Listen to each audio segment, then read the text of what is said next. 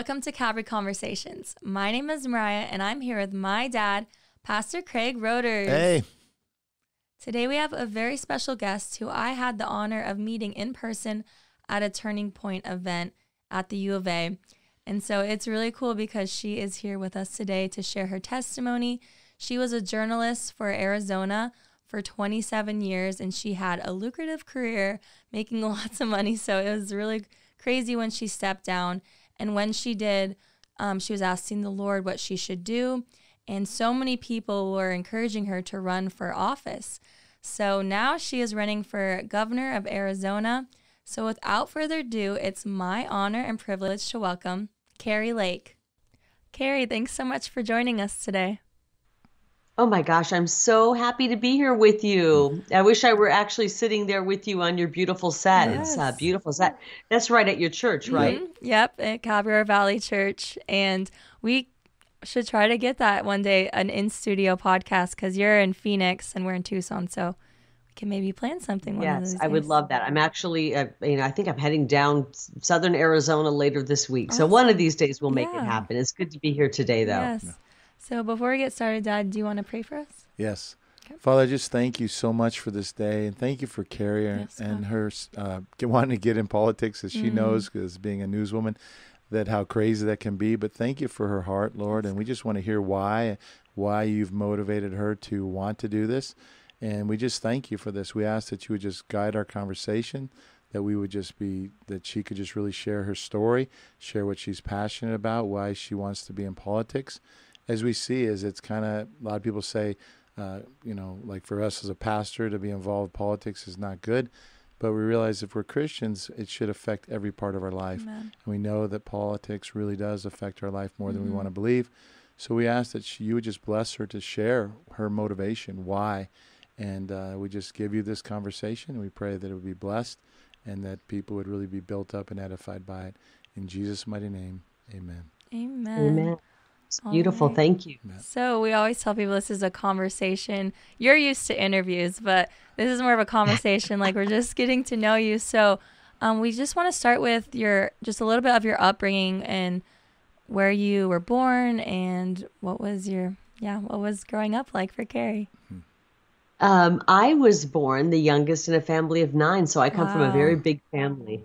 And raised in Iowa on a Mississippi River town, and just a really wonderful upbringing. I mean, there's always strife that comes with a big family. My mother was a nurse, my father was a school teacher and a football coach. Okay. So we didn't have a lot of material things, but we had a lot of love, a lot of fun, a lot of craziness in a house with that many kids running around. Yeah.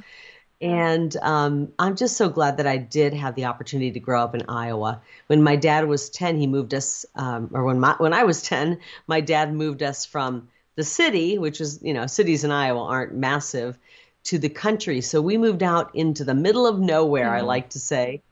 The closest town was 10 minutes away. We were 10 minutes outside of, depending on how fast you drove, about 10 minutes outside of a little tiny town with 270 people. So we were truly out there. Our neighbors were cows, and we had farmers, and we weren't farmers, but our neighbors were farmers. So I had a wonderful opportunity to learn more about rural life. And I'm so blessed that at the age of 10, I was able to live those kind of formative years, 10 through my teenage years, in a very, very rural area. And so I kind of had the best of both worlds. And I have, in my family of 9 children, or my 9 siblings, we have 8 girls and 1 boy. Wow. So that boy, I had to be tough. Yes, pastor's like, whoa, yeah. How did your brother turn out? Yeah. I got 3 girls at home. Well. I'm me with 3 girls now, so I get roughed up a little bit. It's pretty good. But. Yeah, he's the only boy. Yes. Well, it was a great, childhood to grow up in. And as I said, we didn't have a lot, but we learned to work hard. I will say every one of my siblings has a work their hands to the nub kind of work ethic. And I do too. And so I've been babysitting since when I was 7. Wow. My oldest sister had a baby, and so I became an aunt when I was 7 years old. And she used to let me babysit at the age of 7, if you can believe that. Like, she'd run to the grocery store or something like that. So I babysat from 7 until I was in high school, and I've been just working my whole life. I love the value of a hard day's work, and I love how it makes you feel to be working and sustain yourself. And so I really value personal responsibility and just the ability to go out and work, and what it does for your mind, what it does for just your soul to be out there working. I think work is actually a really good thing, and I want to see that more people have that opportunity. And it bothers me what's happening in this country right now, where people are being forced out of their jobs. They want to work. They want to put food on the table, but their employer is telling them they have to get a shot if they want to remain on the job. And so that concerns me greatly for a lot of people right now. Or like, I don't know what you think on this, but like I heard Senator Rand Paul saying that people are getting paid, like can make, if they kind of work it in Kentucky, they can get to a family of a husband and wife and 2 kids can make up to $80,000 to not work. And he says, we're motivating people not to work. You know what I mean? And it's like, the Bible says, any man that's not work should not eat. I mean, unless you're handicapped, right? You can't work. Everyone should work. I said, if I were ever president, I would say, you work a job, even if it's not what you like, and then I'll subsidize maybe a little bit, but I won't pay you to stay home if you can work. You know what I mean? And it's just sad because we have a lot of, I know a lot of restaurants, because as a pastor, I go out to eat a lot, and you can tell I like to eat. But anyways, but they say we can't get workers because they're staying home because it pays to stay home. And so what say you on that? I'd like to hear what you think of that. I think it's a really bad governance and policy. You shouldn't pay people to stay home and not work. And some people will take the government up on that because it sounds like a deal is too good to refuse, right? Yeah. But it's hurting people, and they may not realize it. It's hurting them. You're not going out there and living your life to its fullest when you're being paid to sit home. I think it's bad government policy. That's not where the government should do. And I agree with what the Bible says. I'm a big believer in the word, and we should all go out and work if we can. I just think if you have the ability to work, if you have the ability to say please and thank you, and if you've got 2 hands that are capable, then you can do thousands of jobs out there, and you will feel so much better about yourself. The confidence that you have, the way you feel, the independence that brings you. It's really a shame that the government would try to take those wonderful things that work instills in us, and take that away from us. And I don't think we should take the government up on that offer. And to prove what you're saying, drug abuse is through the roof since staying home, and child abuse, especially in Arizona. And suicide. So we, because like you said, when I love my family. I have 4 kids. We go on vacation, but if I spend like a 12-day vacation, with them, I'm ready to go back to work. I mean? I love them, but So it's like I can't imagine being unemployed for a year or so. Yeah. What were you saying? I'm sorry. So I said too much relaxation is not good. Exactly. Sometimes you just need to you got to tear the Band-Aid off fast, right? Instead of just, stay home, take this much money. We have big hearts in this country, and if someone is truly in need, we want to help them. And that's what's so wonderful about the church. When we kind of live the way that God has told us to live through the Bible, it's the best self-help book in the world, right? It helps you whenever you have trouble and you turn to the Bible. I find, at least, that I can find solutions for my troubles there. And I found I was doing that a lot during COVID. Churches were shut down, and I was working from home, and I happened to have a Bible sitting at my desk. And whenever I had some downtime, I would just kind of flip the Bible open and see what God wanted me to read that day. And it really helped actually give me the courage to leave my job, because I was really feeling heavy by what information that the corrupt media was putting out. And COVID was like shining a magnifying glass on it. Because we had people being told to stay home, isolate. And that's so bad for your mental health, your emotional health. And we were being told by our health experts to do that. And you mentioned it, Pastor, all of the emotional issues that came with that. Child abuse, we saw increase. We saw spousal abuse increase. We saw drug addiction. Just all kinds of other. Yeah, so it caused more death in a way by pushing people into that isolated situation. And so I found a lot of personal help in the Bible through that, and eventually looked at what the media was pushing, which I felt was divisive and causing anger and stirring this kind of relationship between communities rather than trying to bring people together and help. And I decided that this line of work was immoral and I didn't want to be taking part in it. Yeah. And so I made the difficult decision, and it was difficult at the time because there's that fear. Well, this is what I know how to do. This is my job. If I walk away from that, what can I do? What will I do? The economy's shaky. It was very shaky at the time, but I really, really felt strongly that it was what I needed to do. I remember the last kind of barrier I had to cross over was that fear of walking away from my paycheck and all of the great benefits that came along with that. And after working so many years in a position that was pretty high powered, I had a nice paycheck. And I remember flipping the Bible open to 1 Timothy chapter 6, verses 6 through 12. And I don't have a great memory on Bible verses. You know it, Pastor, but it basically is the verse about you bring nothing into this world and you leave and you take nothing out. Yeah. And I thought, here I was concerned about a paycheck. And that was the Bible verse that I needed to see. I still get chills thinking about that.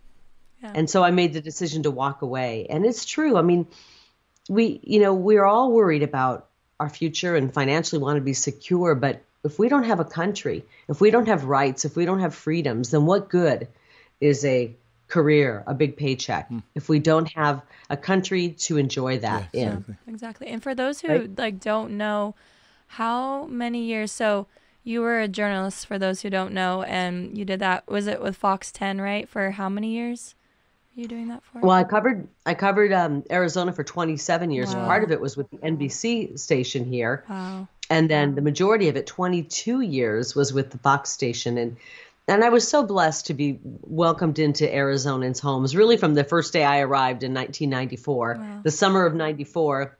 Hot summer it was, and Arizonans always welcomed me into their home. So when I went to Fox 10 at the time, the station was really trying to get their footing in the market, and they were kind of number 3, number 2 in ratings. And shortly after I started, we bumped up and became number 1 in ratings. And pretty much for 22 years, we held that top spot, which is incredible in television news to hold that. My co-anchor and I really had a great relationship and had great on-air chemistry and really connected with the people of Arizona. So it was a good career for many, many years, but I just really felt that journalism has changed.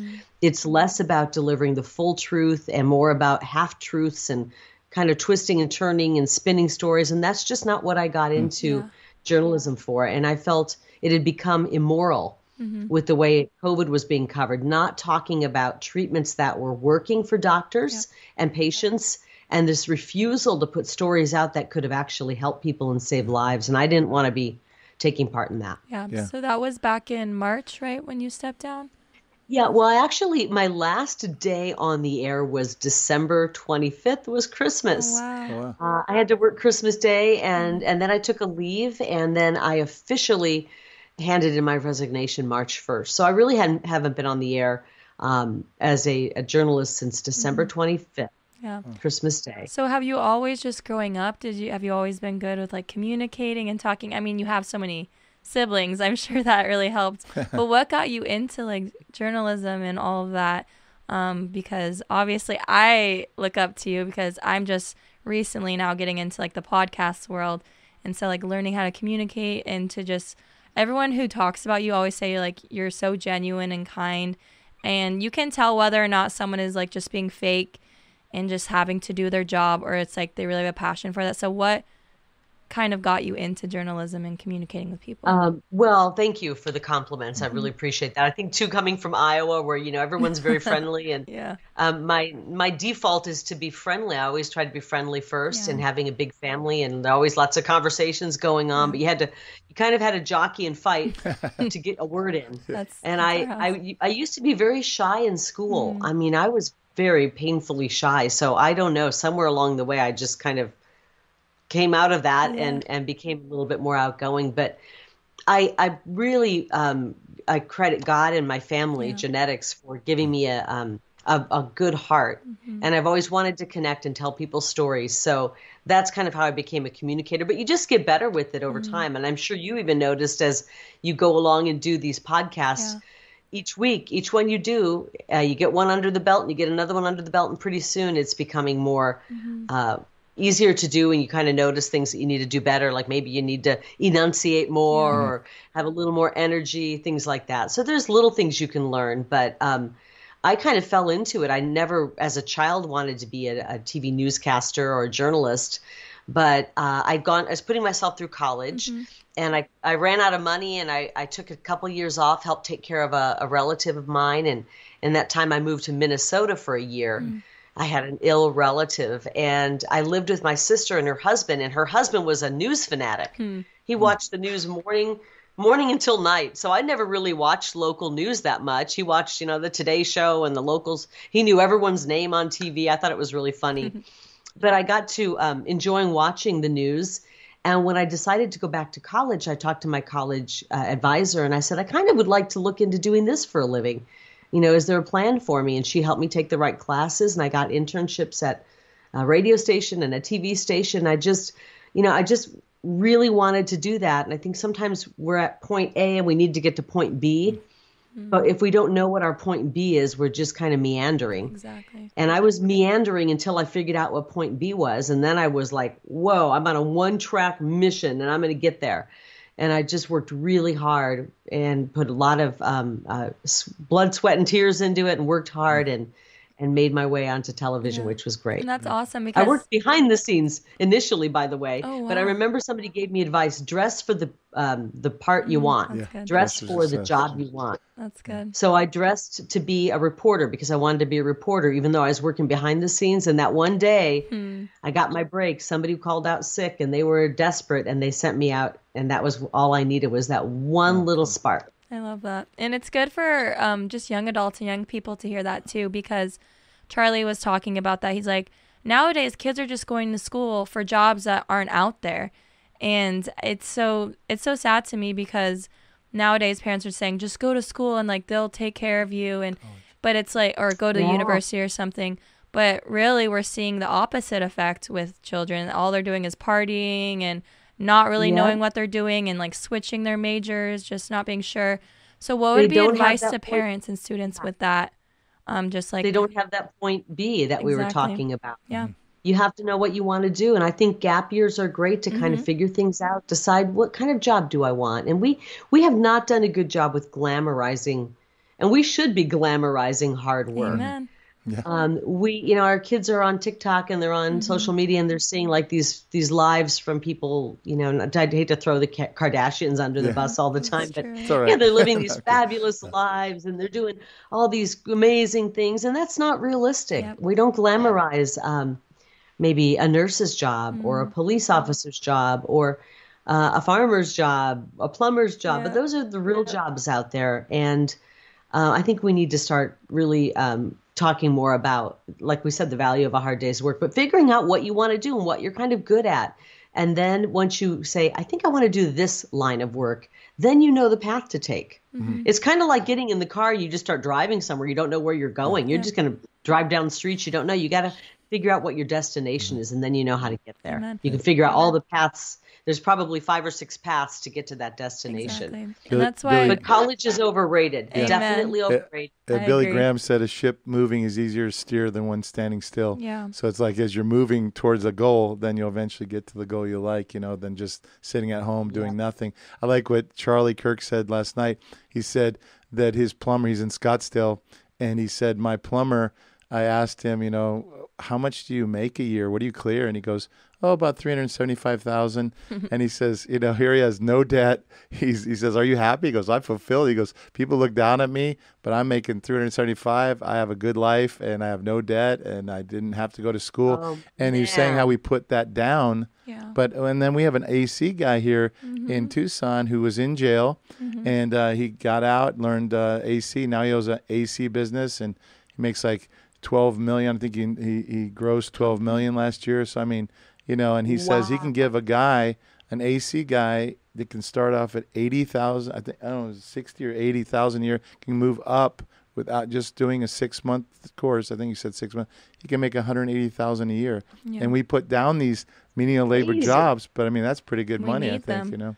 Oh, wow. I never put down, and I know you don't either, because we realize what how important it is to have people who actually have skill. I mean, when you can save the day as a plumber or electrician, we kind of need that in your really house. can save the day. And that's what he was saying too. He's like, I see a problem and I fix it. So he's like, I have a purpose.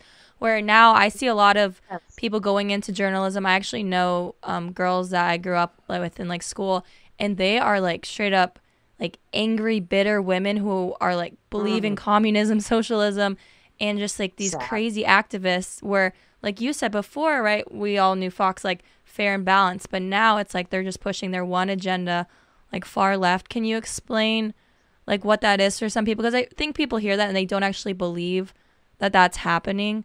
But you were There's a in definite that agenda. You know, you have to think about what's not being covered. You know, you see what's on the news, but what's not being covered.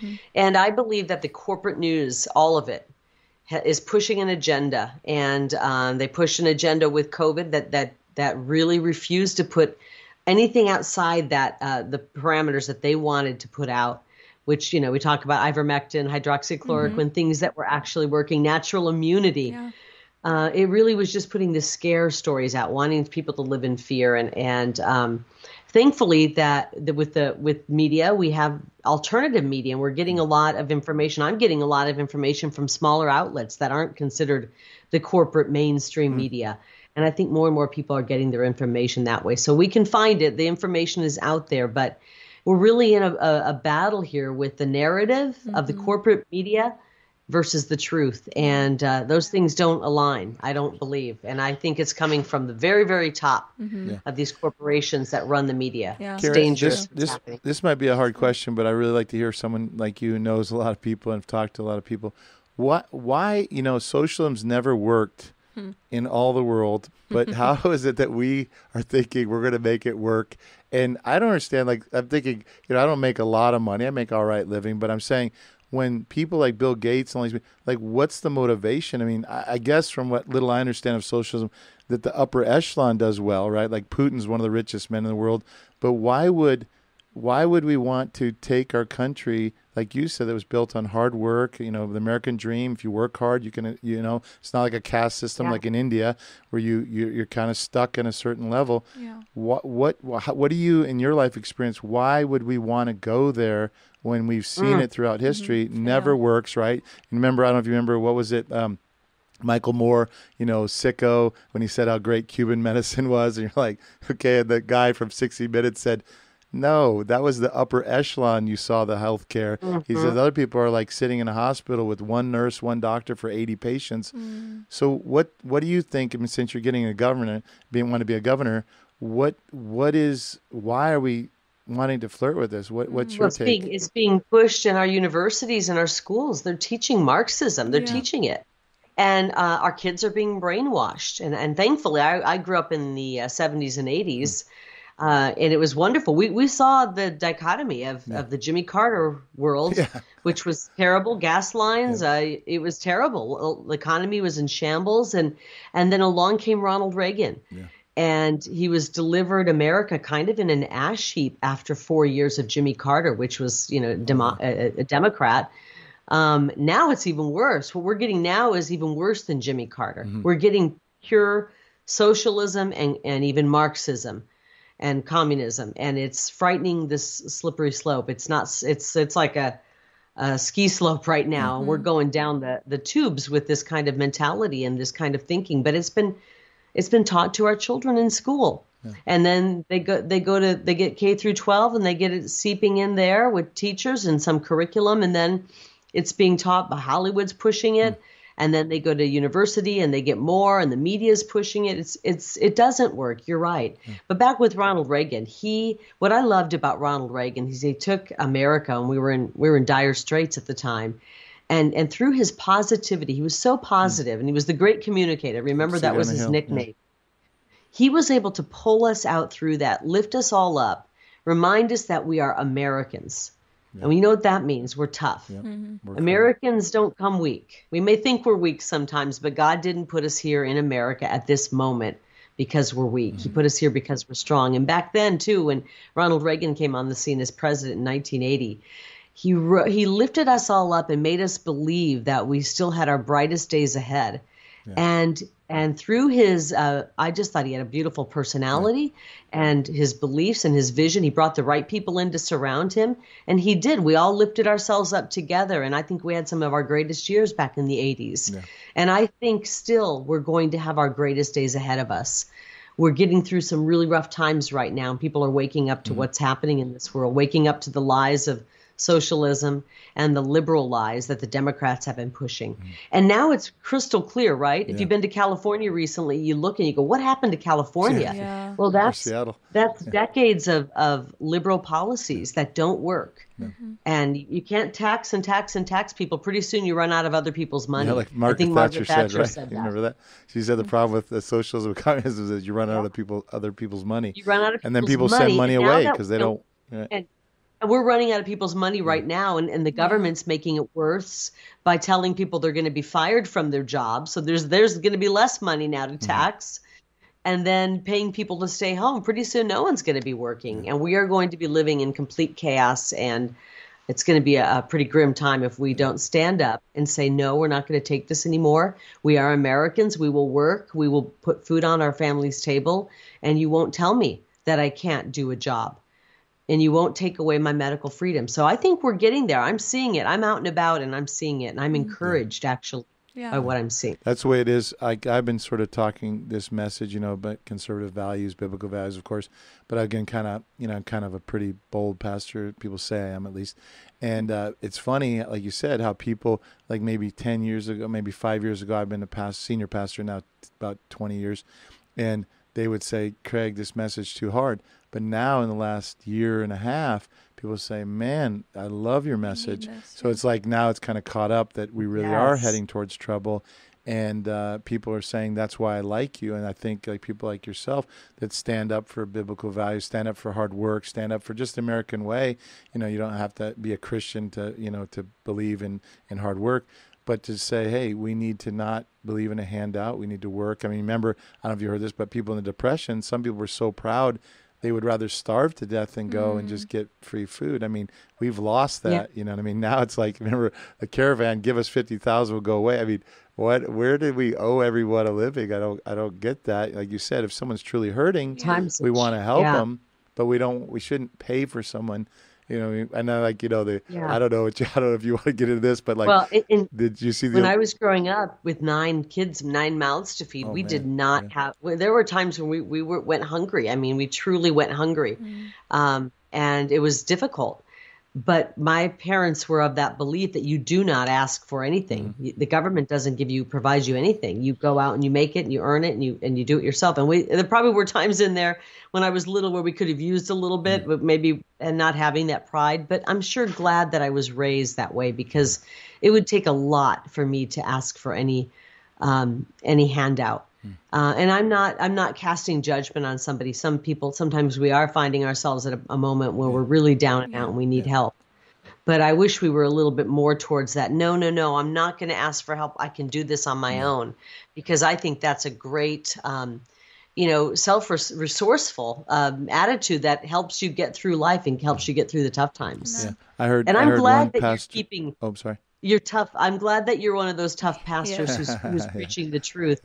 Sometimes it's hard to handle the truth, but we need the truth right now. So many churches kind of went woke, and that's not what people are looking for. That's not what the Bible's not woke. Amen. Yeah, exactly. Exactly. I heard one pastor say it this way, kind of about the whole thing, socialism. And everything. He says, if you want the government to provide for you schooling, housing, healthcare, everything, then that's fine. But we realize that government then will, when you treat the government like God, then they'll demand to be worshipped like God. Yeah. And socialism usually the first thing to go is the church, because government then is God, right? Like with Hitler and all that. It's like the church has to either be woke and following Hitler. Remember, a lot of the Catholic priests endorsed him. A lot of churches did, not just Catholics, but a lot of churches. But we have to stay true to what the Bible says, or what is right, like you can say, just values, But I just really like that, how that if we let government right? We government of the people, by the people. I mean, I think it's amazing to me. Like I had COVID really bad and I was in the hospital and everyone's pushing, get the vax, get the vax. It was like I felt like I was in prison and it was so crazy. So I'm just getting pressured by everyone. Like, what's your problem? And I had blood clots like 3 years ago. So I was concerned that's one of the symptoms. So anyways, then my primary care says, get the vax. And I said, but couldn't it cause blood clots? He said, just get it. And then all of a sudden, I said, was I blackballed in the hospital? I felt like I was blackballed. Yeah, I was treated because nobody was helping me. Yeah. And he goes, yeah, you were, because we're sick and tired of people like you that won't take the vaccine. And I was like, and I'm so freaked out. I promise this happened just like a month ago, 2 months, a month and a half, 2 months ago. And I said, so I was freaked out. And I said, so I was so broken that I literally said, you know what, I'm just taking I'm just going to do Moderna or whatever. No, I don't know which one, the FDA, what was that one, the Pfizer. I was going to take the vaccine. And my wife, she's really healthy. She goes, no, like I was taking the mark of the beast or something. I'm not saying that, but she treated me like that. But all of a sudden, I got this video that was showing how they were doing Pasaki. They were interviewing, saying, so you're mandating the vaccine, but yet how are you mandating the White House staff to get the vaccine? Do you remember this? And they said, no. And then you go, okay, well, how many are vaccinated? None of your business. And I'm going, how is that? What kind of government says you got to do this? You have 100 employees, or if you're a government worker, but we ourselves, I mean, it's kind of like good for thee, but not for me. I'm just going, is this America? Really? I mean, 1 Corinthians 11 says a really good saying, is for Christians, follow my example, Paul said, as I follow the example of Christ. We should lead by example and not say, like a tyrannical government, you do what I say, but I don't have to do it. I'm like, anyway, so I'm preaching there. But I do want to talk about that because, so when you did step down from the job where you're getting paid very well, so that was like a sacrifice for you and your family. You stepped down, and then you announced, I think in June, right, that you were going to be running for governor of Arizona. What was that? How did that come to be? Well, it definitely wasn't part of the plan. I mean, I was actually thinking, well, maybe I'll go in and was talking to a company about maybe doing some PR work and training people some media, readiness for when they are finding themselves in the media. But then a strange thing happened. It's so funny. We try to control our lives. I've always been somebody who worked hard, and it's like, if I work hard, this will happen, and then I can do that, and I can have this kind of a life. But when I left, I said, God, I don't know what you have planned for me. I'm putting my life in your hands. I'm truly handing it over. Yeah. And then I started, of course, planning for what I was going to do, which was working with a company, and I was going to come work with them and help them. And I put a video out to tell the viewers what was going on and why I was leaving. And I got inundated with thousands upon thousands of messages. And I started noticing that a lot of the messages, and I never even got to read all of them, there were that many coming in. Many of them would say, thank you for your years covering Arizona. We always loved having you in our home. Would you consider running for office, for politics? We need somebody who's honest, somebody we trust, somebody with integrity. It's so rare to find that in somebody, and we need, when the governor's race is coming up, would you consider running? So I started hearing that with quite regularity. People would bump into me and say, have you ever thought of going into politics? It'd be great to have someone like you as our senator or as our governor. And I feel that when somebody tells you something and you keep hearing it from other people, sometimes it's God's way of nudging you. Yeah. And I thought, maybe God is trying to tell me something. I told him I wanted him to guide me. And so I put that other job I was going to take on hold, and I started exploring what it would take to run for governor. And I chose governor because I feel that that's where you can have the biggest impact. We saw how powerful our governors are. And sadly, I didn't like the way our governor handled COVID. He shut businesses down. He shut churches down. He shut our economy down, put us into quarantine or he did that twice. He shut us down twice. And I thought that was unacceptable. And so I thought, I'm going to do it. And I talked to some people I knew in politics, and they said, not only do we think that you could run and you should run, we think you can win. Wow, and I threw my hat into the ring, and it only took us 3 weeks. People were so excited from day one. I'll never forget the response I got. I was astounded by it. I thought people would be happy, but I didn't expect the overwhelming response we got. And it only took us 3 weeks to get the signatures needed to be on the ballot, which is unheard of in Arizona. It usually takes politicians 9 months, and they're struggling to get these signatures, and we got it in 3 weeks. Wow. So that's great. And we have more donors than any other race in Arizona, and we're only like 5-6 months in. And you know what I love about it? 88% of our donors are first-time donors. They've never made a donation to a politician or anything political before. So we're bringing people in, getting them involved, getting them off the sidelines into the game, because they realize that good governance, good politicians, or good politics affect their lives, and bad politics affects their lives. And so people are getting involved at a record number. I invited some people from the Republican Party. I always invite them, like Kelly Ward and those people. I always say, hey, come on over. We're having an event. We'd love to have you. And they'll go to any, Republican politicians event. So I always invite them. And they tell me, Kari, we know a lot of the people who, hang out in political circles. You're bringing a whole new group of people into politics. And so it's very exciting. Young people are coming out in droves and getting behind us, which is amazing. I think COVID and the restrictions and what happened, we took away so much from our young people, from the lives the fun they should have been out having, enjoying life at these young ages that they are. And they recognize that was bad liberal policies. And they are becoming conservatives at a very fast clip. And I'm excited about that. Yeah, that's cool. And I just love that it's like for the people, because that's what the government was supposed to be, is like for the people. But now they're making it all for them to get the money and the fame and working the system. But I just want to ask you some questions just so that people can get to know you more and what you would do. So first I'll start with what if Christian stands for. So what is your view on just life in the womb, just for those who what is that for you?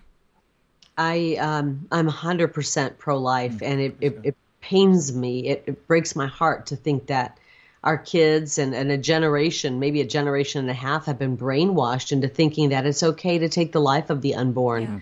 I believe in protecting God's most innocent of creatures, of creations, our babies in the womb. I believe in the 10 Commandments, thou shalt not murder. And I believe that taking the life of an unborn child is murder. So I'm 100% pro-life, and I'd like to see no abortions being, I don't want to see any baby being aborted. Amen. And the left is they're really tricky when they play with words, because they don't even use the word abortion, because they know how horrific it is to take the life of the unborn. Yeah. So they say pro-choice and pro-life, and we shouldn't fall into that. This isn't abortion. This is an act of killing an innocent. Amen. Yeah. And we never should lose sight of that. So I'm 100% pro-life. Yeah. I think it keeps on topic, but I think it's amazing how the left that says my body, my choice, but now with COVID, it's not your body and not your choice. Isn't that kind of ironical? The hypocrisy. Anyway. The hypocrisy. I had to throw that in. Then another thing is that we had a question is about our border, because I think that's something we just had. He comes to our church, Jeff Self. He was head of Border Patrol. Jeff Self, he was the head of Border Patrol. He just retired about a year ago, but he goes here. But he was just talking about all the craziness that's happening there and everything. So what is your view on Well, for starters, we need to sue the federal government for not protecting our border. Yeah. We had an amazing border policy in place when President Trump was president, and it was working. I've been covering Arizona for 27 years. It was the best policy we'd ever had. Like in 25, wasn't it like 25, 30 years? I think it was something. I think Jeff Self told me I think it was the best in 25 years. Yeah. The least coming over. And then with Biden, it's the worst. It's been like in 40. It's the worst, and drugs are pouring across. It's hurting our children, our communities. It's just terrible what's happening. So I believe we should put more of our Arizona National Guard on the border. Yeah. I think we should empower our sheriff's departments that are on the border or dealing with border issues. We've got $1.6 billion right now sitting in a fund that the governor has access to, and he can decide who to give it to. It's COVID relief money, but we should give some of that to these sheriff's departments dealing with the border crisis so that they can pay for overtime, to have more deputies available to deal with the crime and the people coming across and apprehend people rather than just letting them come across. And I think we should work with our friendly states, our friendly red states, and say, can you send some, if you have additional law enforcement, if you have any additional resources, can you send them and help us out? We have an invasion at the border. Our government, our federal government is failing to protect us, and we need to protect ourselves. So we need to start with suing the federal government. But while we're doing that, we have 20 miles or so of private Arizona land, state land, I should say, that the federal government has no say over, and we should start putting that wall up there, constructing the wall there, and anywhere we can, and just get more resources, and then go after anybody we catch here illegally. I mean, if you've come across illegally because Joe Biden said, come on over, they're not going to stay. Yeah. And we will detain you. And if these local police stations or sheriff's departments need help in facilities to hold people, we can free up some state detention area that we can hold people, but we cannot allow what's happening to happen, because here's why. It's not fair to Arizonans. Yeah. It's not fair to hardworking men and women who want a job, need a job, and now we're going to have hundreds of thousands coming across our Arizona border and to have to compete with for resources. We don't have the resources to help everyone here in our own state, let alone 2+ million that have come across under Joe Biden. Yeah. It's criminal what's happening, and that our own federal government is responsible for handing over the control of our border to the Mexican cartels. Yeah. These people are evil. They have smuggled drugs across our border, drugs that have killed people. They've killed people along the way. Sex trafficking. They've smuggled children and trafficked children. Yeah. And our government, our federal government, is part of the problem. They're nodding in agreement with what's happening by allowing this to continue on. So we need to do a lot more. So, Kari, I'm going to step out in faith here, but I'm pretty sure you don't support paying illegal immigrants $450,000.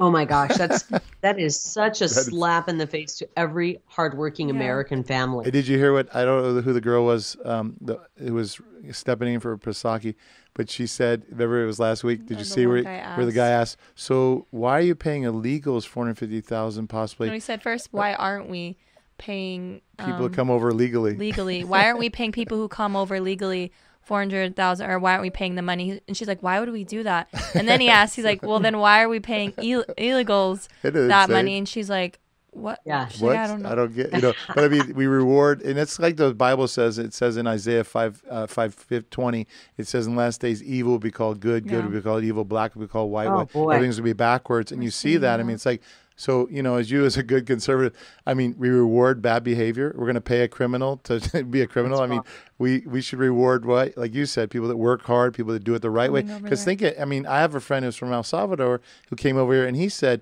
he had to work hard. He knew more about the Constitution than I did, right? He knew history, had to study, and then we're going to have someone come over illegal and pay them $450,000, possibly, I think, right up to $1 million per family. I mean, and like you said, where's the money coming from? Yeah. We're talking about borrowing possibly $5.5 trillion, where we usually only borrow $1 trillion. I mean, it's like we think money's just going to keep pouring in, Yeah, it's crazy what they're doing. Is printing money left and right, and inflation is soaring. And you're right. What's right is wrong. Wrong is right. And it's not even Democrat Republican. It's just common sense now. I can't believe that my liberal friends, and when they're really alone with their thoughts, that they believe that's a good idea. Yeah. They might say that, but really, when you're alone with your thoughts, do you think that's a good idea? To me, it's pretty simple. Just do the right thing. And I believe a good leader knows right from wrong and has guidance. And I really lean on the Bible, and I think the 10 Commandments are pretty great. That's if you follow those, you're in good shape. But somebody who knows right from wrong and then has the courage and strength to do the right thing, because sometimes you're getting pressured as a politician. Our current governor, Doug Ducey, when COVID struck, I don't know if he really wanted to do all of the draconian measures, take all those draconian measures and shut our businesses down and mask up our children and shut schools down and all of that. But he was being pressured by the leftist mayors from Tucson and Phoenix and Flagstaff And then he had the activists and the media pressuring him, so much pressure on him. And I don't think he was strong enough to withstand that pressure. And he folded. And he folded each and every time. And it was so disappointing. You know, my husband's a small business owner. So disappointing for him to watch that. And I know for thousands and thousands of other hardworking men and women who own businesses or work and found themselves out of a job because of the governor's decisions. I mean, that being said, I want to give the governor credit where credit is due. I like some of his tax policy, and I think he's done some things well. But when you look at what he did by shutting our state down, it's a really tough pill to swallow to say that he was a good governor. You know, not everyone is perfect. I'm going to be a strong governor. I know right from wrong, and I will not be pressured. I cannot be bought. I can't be paid off. I'm going to do the right thing by the people of Arizona. It's kind of neat when you said that. I thought of you. I don't know if you watched it or maybe you watched it, but you wouldn't remember. But remember in Gladiator, he asks him to be Caesar. You know, and Russell Crowe's character, and he says, "No, by all means, please, no." And he says, "That's why it must be you." And it's kind of neat because like it sort of similar strikes a chord with me. I didn't want to be a senior pastor, but people like you said you should do this. You should do this. I was a youth pastor, and I like being with youth, but I was getting too old. They said, "It's time. You're getting gray. You got to move on." But it's neat how if you know like. There's career politicians, you know, like Biden, you know, he's never done a thing in his life yet. He's worth millions. It's like, you know, can you kind of, like you said, you're not going to be bought, because I heard one guy, a psychologist, saying how he ran for I think for Congress, and he just did it kind of as a joke.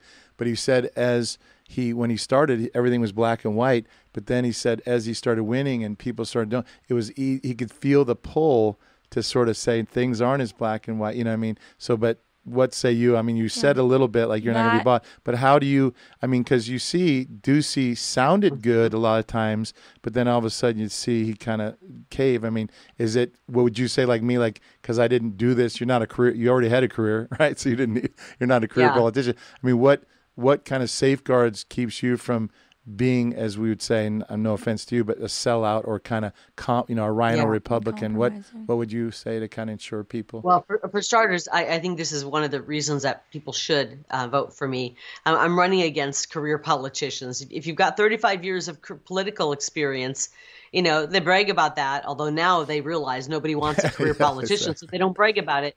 But they've got 35 years of political favors owed on day one. So nobody wants that. People have woken up that if we keep, electing career politicians, lobbyists, lawyers, the same type of people, we get the same type of results, which isn't for we the people. And, I really, I am guided by God, and I think that that's important. I really think that's important. And I don't want to judge people. It's not my place to judge. But I think if you're not guided by God and you don't know good versus evil, right versus wrong, then something else will fill that void in you.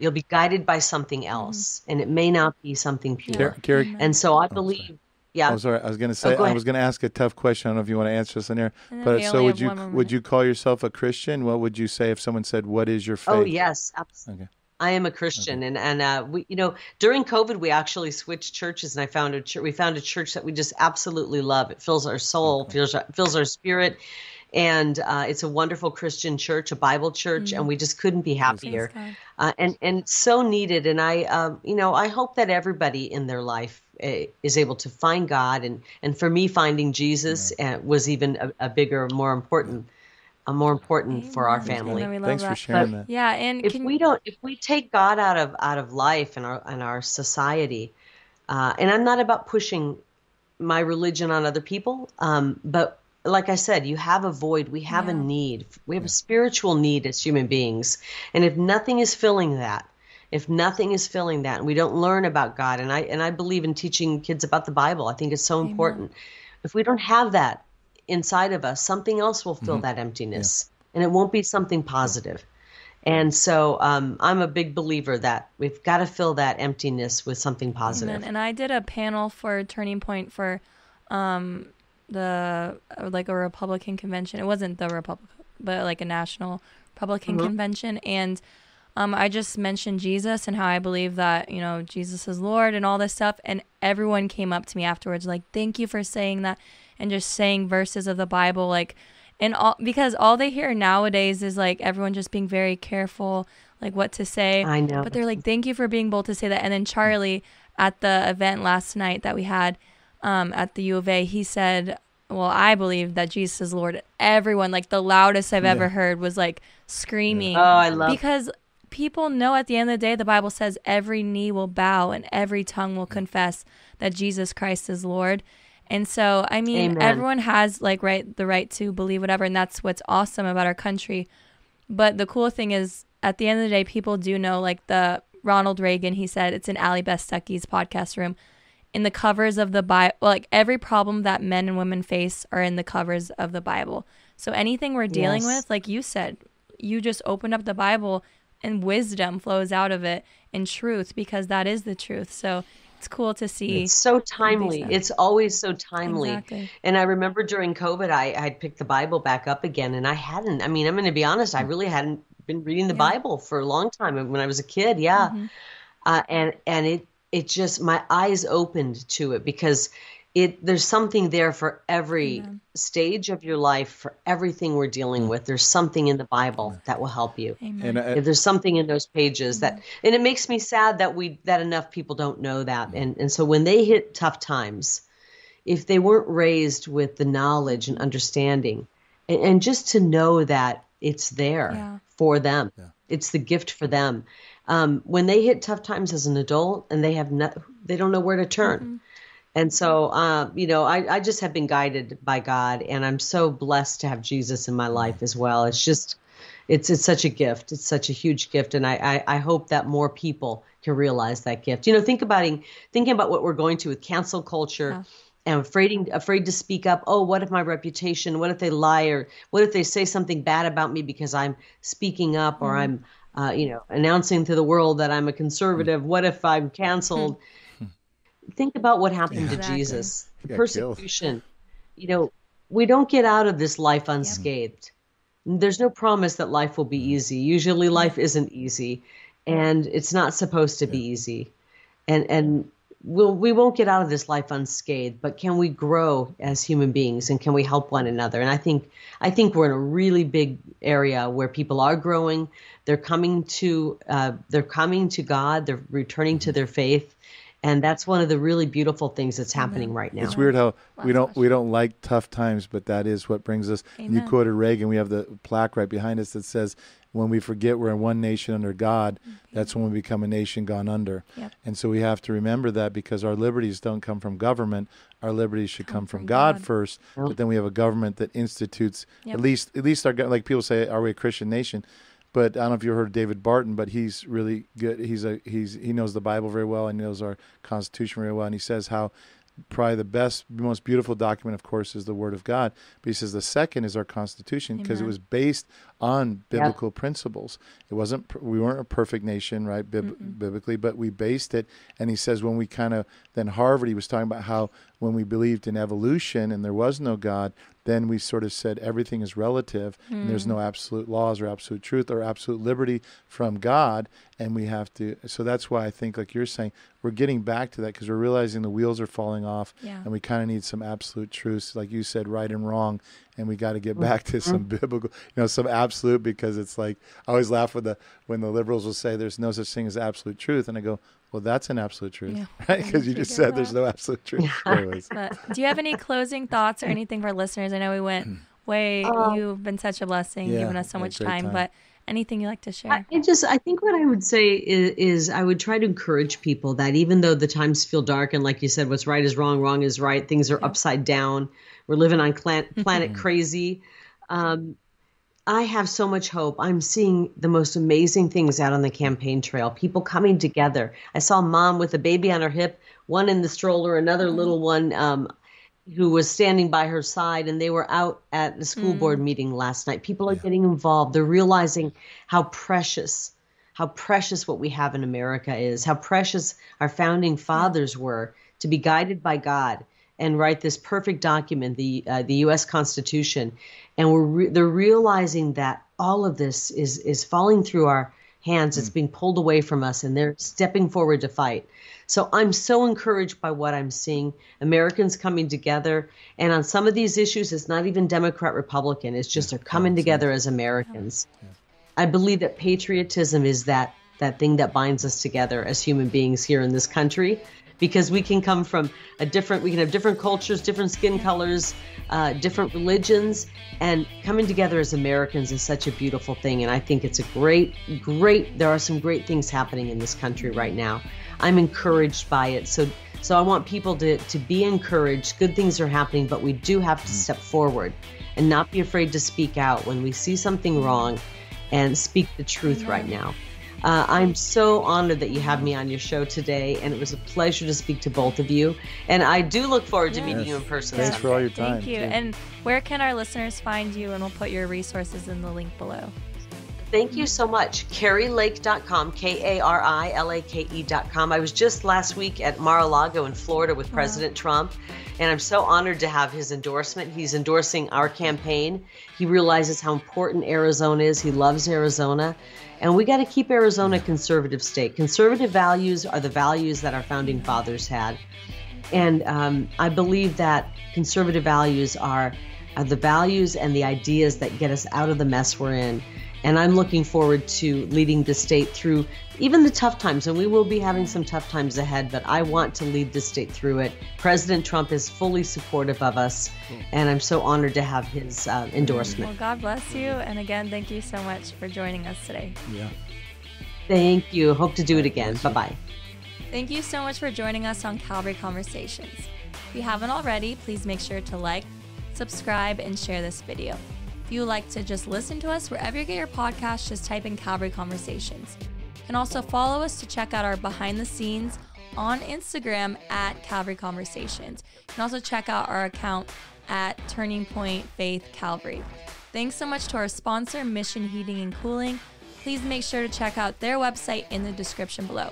You can also support Calvary Conversations by going to the description below, clicking on support, and you guys can give a one-time gift or a monthly gift, and that would help us get more amazing guests in person for Calvary Conversations.